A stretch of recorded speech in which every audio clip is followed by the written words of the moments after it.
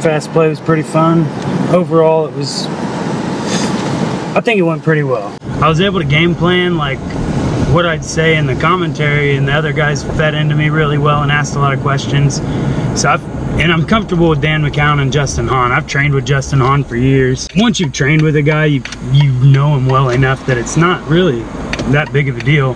The in-the-ring interviews, walking out there in front of 1,200 people, even though there's 5 times that many people watching it at home, it's still nerve-wracking as hell. I had a good time. I look forward to doing it again.